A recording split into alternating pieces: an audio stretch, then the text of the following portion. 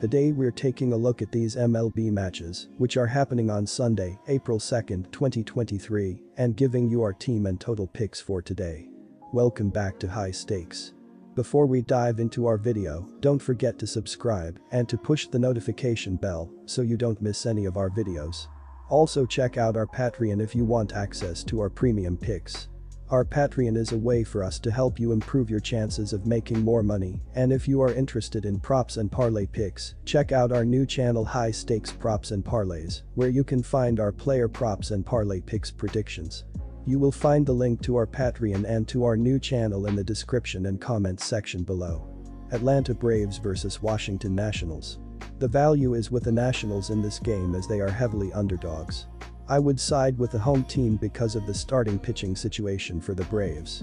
Schuster gets the start, but as a rookie making his debut, only two things can happen.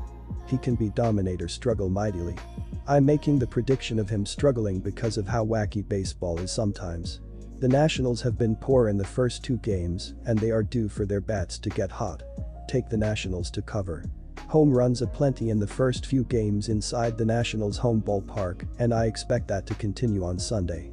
With two pitchers that are not dominating their opponents in the past years, this could be an offensive game. Take the over on Sunday. San Francisco Giants vs New York Yankees. The Yankees are 4-0 in their last 4 interleague games. The Giants are 0-5 in the last 5 meetings and 2-6 in the last 8 meetings in New York. New York has had success against Stripling and should have the upper hand again on Sunday. The Yankees lineup is tough to navigate, especially at full strength early in the season. I expect 4+ runs of production from New York against SF starter. Brito is tougher to analyze, but if his Cactus League audition serves any indication, he'll be pumped and primed to compete in his pro debut. Anything that resembles a quality start would be looked upon as a success. With that said, I'm confident enough in New York's pen to get the job done, ensuring the lead doesn't go to waste. Bet on the Yankees to win by several runs tomorrow. Our team pick is New York minus 1.5 runs. New York won with the long ball on opening day, as Judge and Torres got to jog around the bases for the first time this season. Getting more runners on base will be an area of focus for the rest of the series, however, as it managed only 4 hits against Webb and 1 against San Fran's bullpen. Despite this being an interleague series, New York has plenty of recent experience against Stripling. The ex-Blue Jay didn't beat the Yankees during his Toronto tenure, picking up 4 losses over 6 starts from 2020 to 2022. He pitched a combined 7.2 innings in 2 starts last season, giving up 11 hits and 4 runs, with only 6 Ks. Getting after Stripling early will be imperative, as the Yankees won't know for sure what they're going to get from their Sunday starter until game time. Our total pick is over. Baltimore Orioles vs Boston Red Sox. The Boston Red Sox have been an incredible offensive team to this point, as they are 3rd in the majors with a .975 team ops so far. They are hitting the ball extremely well as they have a .306 batting average so far and need to continue hitting as they have a weaker pitching staff right now. Center fielder Adam Duvall has been incredible so far as he is 5 for 9 with a pair of homers and 6 RBI up to this point, while also scoring 4 times. The Red Sox have figured out how to get their bullpen to put up zeros, as they did not allow a run past the 4th inning, and if they can get some good innings out of their starting pitcher, they will be in a great position. Boston has shown to take full advantage of Fenway Park with their lineup spraying the ball all over the place here, and building up momentum off a walk-off victory is a great shot for the team to get going. The Red Sox have won 12 of their last 17 home games against the Orioles, so go with the Boston Red Sox to win the game at home and win the series. Our team pick is Boston Red Sox. We have seen an incredible amount of offense through the first 2 games, but the bats are not going to dominate throughout the series. Cole Irvin has not pitched against a good amount of these Red Sox hitters, while Tanner Houck has been pitching well against Baltimore in his career thus far. If there are a couple of innings that have no runs scored, there is a good chance the under is essentially a lock. The under has hit in 5 of the previous 7 Orioles games against right-handed pitchers, as well as in 5 of the last 7 Red Sox games against southpaw starters, so go with under 9 runs here as well. New York Mets vs Miami Marlins. As a squad that was reliant on their mound play a season ago, Miami has started 2023, making solid contact and averaging nearly 15 bases per game, which plants them in the top 10. Unlike the Mets, Miami hasn't been as disciplined at the plate, and as a result, they have hit into double plays nearly as much as anyone in the league. Another byproduct of the lack of discipline has been few amount of times the Marlins have settled for walks, sitting 27th in that category. What has made up for the lack of discipline, however, has been the ability to turn their at-bats into extra base hits, where they sit third in the majors.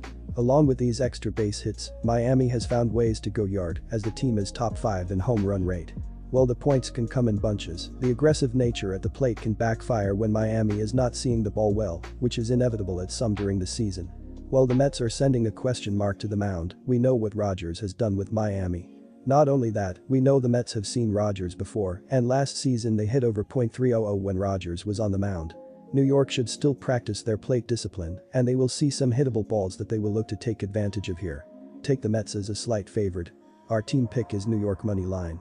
Point back to Rogers, he has been peppered by the Mets in the past, and they'll have the confidence to hit well against him again. Miami was able to log 10 hits in Game 2, but that only resulted in 2 runs. Even with little exposure against Senga, Miami is seeing the ball well and has done well to turn their hits into extra bases. Our total pick is over 8 runs. Pittsburgh Pirates vs Cincinnati Reds.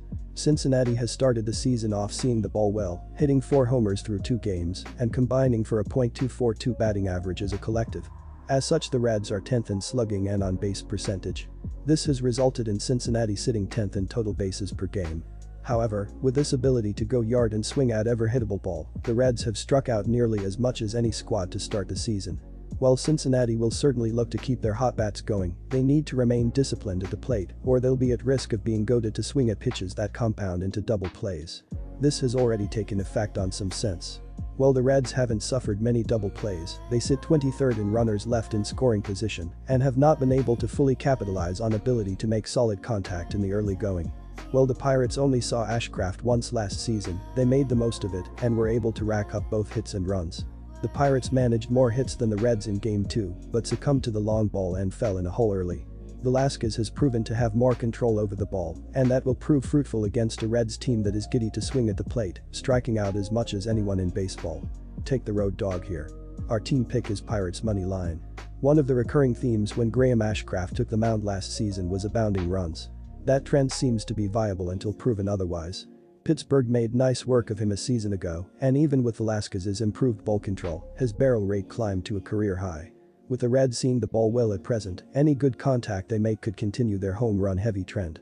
Expect to see some Sunday fireworks here, take the over, which is 7-1 in Ashcraft's last 8 home starts. Our total pick is over 8.5 runs. Minnesota Twins vs Kansas City Royals. In Thursday's game, the Kansas City bullpen did well in following a decent outing by starter Zach Greinke. 4 pitchers combined for 3.2 shutout innings, allowing 4 hits and 3 walks, while striking out 5 Twins batters. On Sunday, Keller will be looking to hand them a lead when he eventually departs. The right-hander pitched in 35 games last season, 22 as a starter. Lifetime versus the Twins, he is 3-5 with a save and a 3.90 ERA in 64.2 innings, spanning 13 appearances. Last season, Minnesota beat Keller up for 10 runs in 14.2 innings. It would be very hard to ignore what Joe Ryan did versus Kansas City last season. In his first start against them, he threw 6 scoreless innings and allowed just 2 hits, and in his last outing against them, it was 7 scoreless and hitless innings, with a season-high 9 strikeouts. The Royals lineup did not get bolstered by any stretch, and the Minnesota starter has proved an extremely reliable arm. The last 3 starts against them were all won by 2 or more runs. I wholly expect Ryan to log a strong 6 innings and dominate KC once again. The Minnesota offense is sure to score at least 2 runs on the day, and like the opener, I'm not confident that the Royals can even score 1. Take Minnesota with the run line. When these teams get together, the runs do not come in bunches. The under is 5-1 in their last 6 meetings, with only one of those games totaling more than 7 runs. Neither of these offenses is bloated and ready to explode by any means, and both have proved slow starters in the past. Kansas City has been shut out in 4 of the last 9 meetings, and at least one team has scored 2 or less runs 9 times in the last 10. Last season, the Royals saw 9 of their first 12 games go under to start the season. The Twins were similarly slow out of the game, with the under going 4-1-1 over their first 2 series of the 2022 season. Take the under 9.5 runs.